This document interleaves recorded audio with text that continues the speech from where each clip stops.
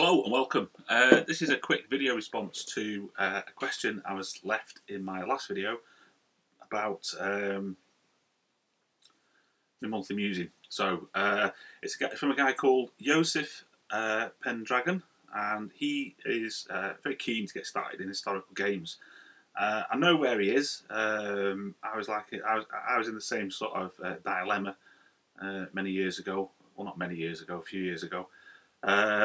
Having really only lived in the Warhammer Games Workshop worlds of fantasy and 40k and whatnot, and I found getting into historical wargaming and historical figures and that sort of stuff a bit daunting, because when you look at it and you see all the stuff in the magazines and things, you think, bloody hell, there's loads and loads and loads. You need hundreds of miniatures, and you need massive tables and complicated rules, and it was all a bit daunting, and I felt a bit crushed by trying to find out as much knowledge as I could.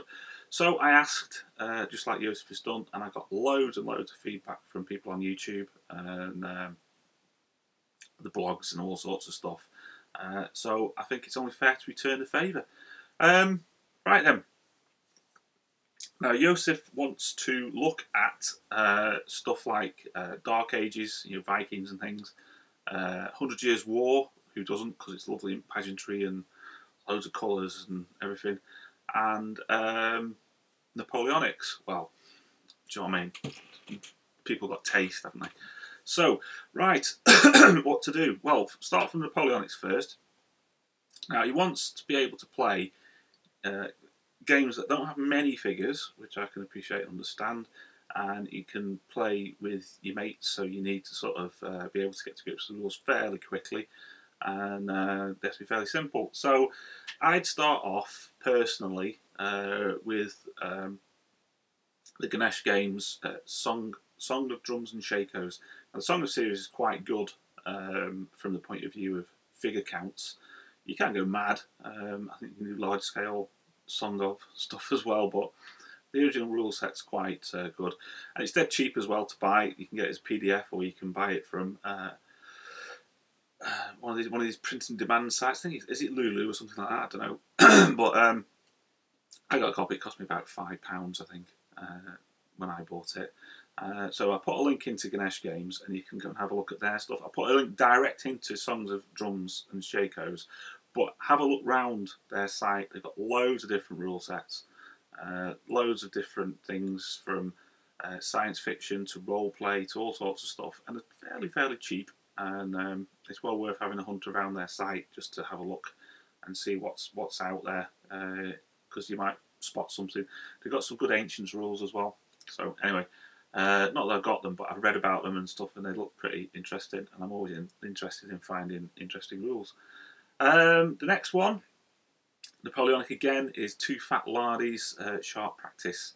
Now, I've never played this, I've never seen it in the flesh, as it were, but loads of people rave about it, so it's well worth a look at, because it might be your cup of tea, I don't know.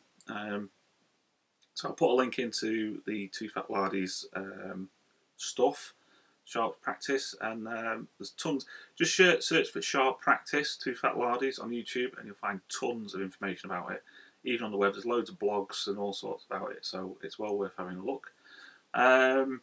For your sort of large scale but low miniature count games, especially 100 Years' War, even Vikings and Napoleonics as well, but I'll expand on that in a bit. You can look at DBA, or I can never say it, De Bellis Antiquitas. Now, that's a very, very abstract game, but you only need 12 bases of miniatures per side, and it's played on a very small board. It's 3 foot by 3 foot, and you can play a game in an hour. It's very simple. Like I say, it's very abstract. It takes a bit of getting used to. If you look at version 2 of the rule set, there's a lot of information. There's a good rundown of all of the game mechanics and all that sort of stuff. On, I can't remember off the top of my head the name of the website, but if you search around for DBA2, you'll find you'll find it references to the site. It's a big PDF you can download that will sort of take you through the game in a deconstructed way. The reason it was designed was for tournaments originally. It was a sort of like a free game, a tournament convention thing, and it's grown and it's really good. The thing with DBA is, like I say, you only need 12 bases. The army lists, I think you can have 15 bases per army or something like that. You can choose different builds, but you can play it really quickly. You don't need thousands of miniatures. I mean, I use 6mm basically for mine, but you can play it with 15mm. I wouldn't go any higher than 15mm, but there you go. Miniatures you can get from all over the place. 15mm, Essex Games, pretty good. Got a pretty good range, and they sell army packs. If you go to back a 6mm, you can get army packs for DBA. Do you know what I mean? It's like there's loads and loads of resources for it, and it's a great little game, and it allows you to collect armies from all over history, right back from the darkest, deepest, longest time ago, right up until the Middle Ages. And you can there's tons of stuff.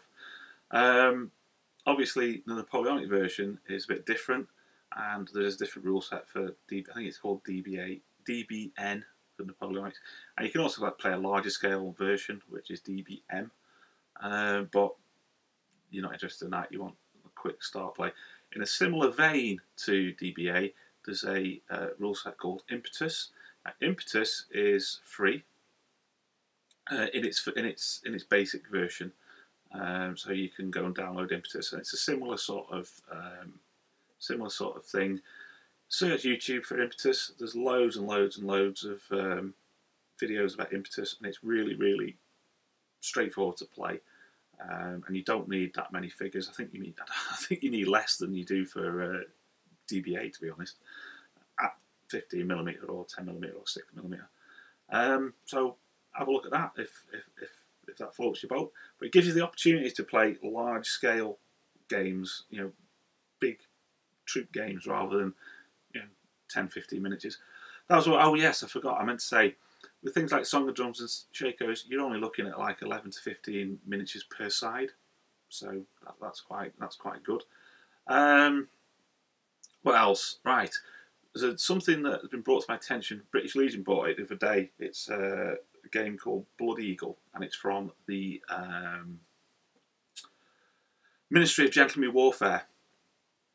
Now, there's an article in this month's Wargames Illustrated about it, which I'm going to be getting the article anyway. I'm going to get Wargames Illustrated on Friday when I go into Manchester, mainly because it's got the Roman thing, and it's to do with this collectible figure that we got the other month, which we're going to be doing a paint a day on in September, I think. But yeah, that looks an interesting game. It's a skirmish game for Dark Age medieval times. It layers. You can play it as a pure historic game. You can mix in mythology with it, so you can fight trolls and whatever that existed in the Dark Ages. So there's like that sort of like magic ethos of the mysterious Dark Ages, of the druids and priests and all sorts of stuff.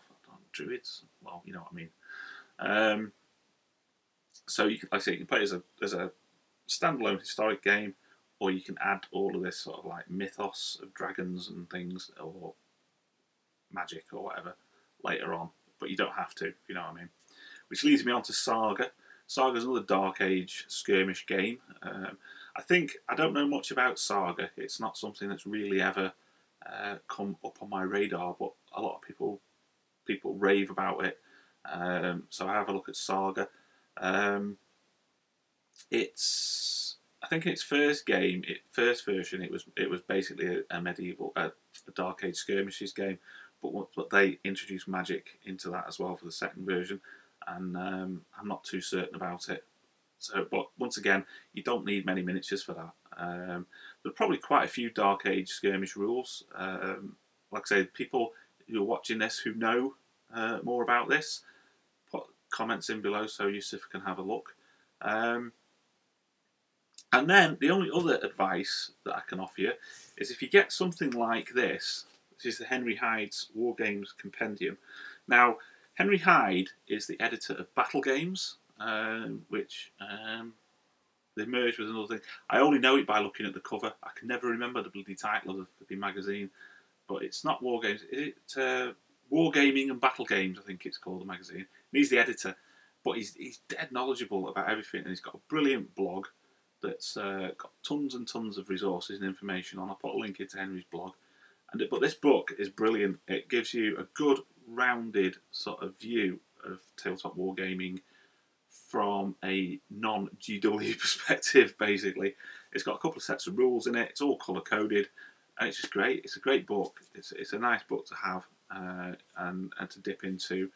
It gives you lots and lots of information about the history of wargaming, the sorts of wargaming, various rules, all sorts of stuff, and it's really, really good. So have a look at that. It's a bit pricey. I think it's about, I don't know, I can't remember. I got this as a present off my wife a few years ago, and it's looking a bit dog-eared and tatty now, but it is a good game. Like I say, there's some rules in there. There's horse and musket rules, there's campaign rules, all sorts of information and where to get resources from. Some of them are a bit out of date now, but if you go to Henry's blog, he keeps it up to date. He keeps all the lists up to date, so you can kind of look. He's putting a new book out about campaigning, solo campaigning, or operating the campaign this year, which I'm going to be getting because it looks really good. Because he's a big sort of advocate of imaginations, and I really like his stuff. But anyway, I'm going to go off into a ramble now about how good Henry Hyde is, but I'll curtail it there. Anyway, so I hope that answers your question, Yusuf, and to everybody else that's managed to get this far in the video, any advice or whatever, I'll put a link in the thing to Yusuf's YouTube account, but I don't think you can message him. I don't know how you can get in touch with him, but I'm sure if you put the comments in and any hints, tips and advice, it'd be more than welcome. So I hope that's helped you, or anybody else that's interested in getting into historic games. What more can you say? Oh yes, My Wargaming Life. Go and sign up at My Wargaming Life and get involved in the community there. I'm sure there's loads of people with plenty of advice and knowledge that can share their vast array of information with you. And yeah, get involved in the community. Go and jump around all the channels. On my channel, there's suggested channels. I don't know which way the screen will be, but there's like a list of channels that go and have a look at. All sorts of stuff. That's about it, really. Hope that's helped, and keep on hobbying. Thanks for watching. Bye.